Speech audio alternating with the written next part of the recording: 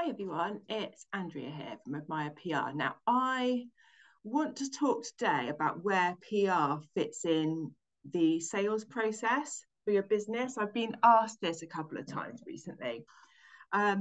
So people have different ways of describing the leads they get into their sales pipeline. So I'll just run through the way I describe them, and then you can compare with your own business.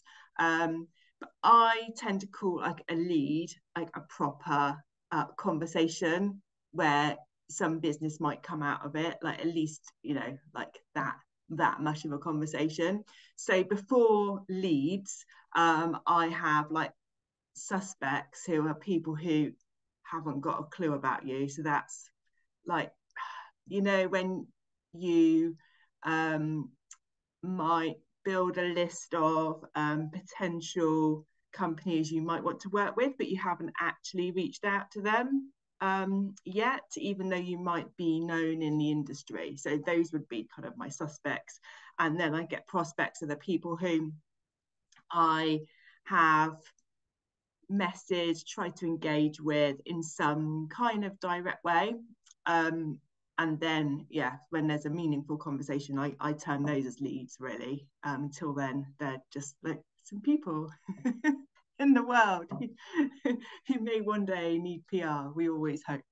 Anyway, so the way I think of PR, it's like any sort of organic marketing.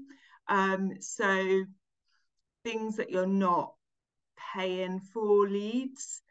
So for instance, paid advertising works in a really different way than when you do your organic social. So if you're posting on LinkedIn and you post a couple of times a week, and you're building your audience organically and in a steady sort of way, and that's a PR thing. If you're paying for LinkedIn ads, you're directly putting a message to a specific audience, and that's different. Okay, so PR sits with the organic side of marketing in general. Okay, there are exceptions to every rule.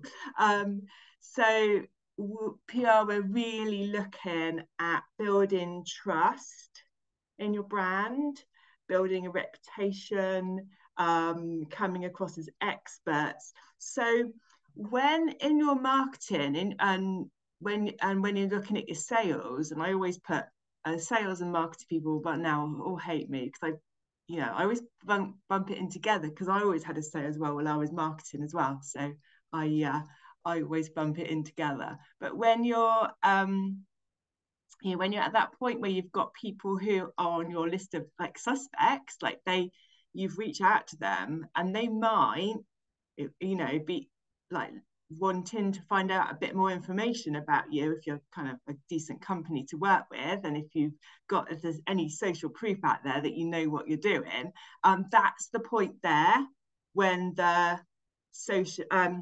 PR bit really, and the organic marketing really starts to influence that group of people, not the top of funnel.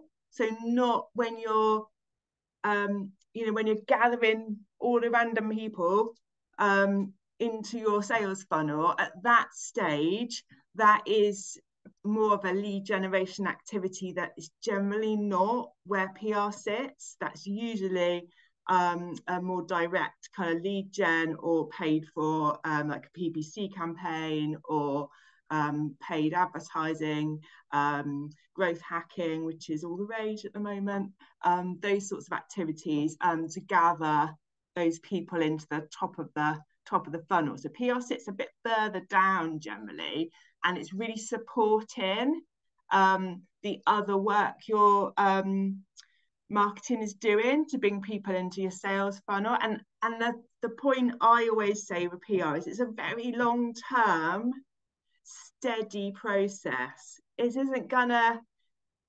can get you results overnight if you've got a damn good story and something amazing going on. But in general, most of the work we do is a very steady building a reputation, like a pyramid. You know, just keep building on a layer on top of a layer. So I just wanted to, yes, share those thoughts, and hope they might be useful. As I always say, other PRs may not agree with me. This is, you know, based on my experience and my opinion, and I will be doing some more about this topic, because I think it's really important to understand where all the different parts of a marketing strategy and PR sits within a marketing strategy.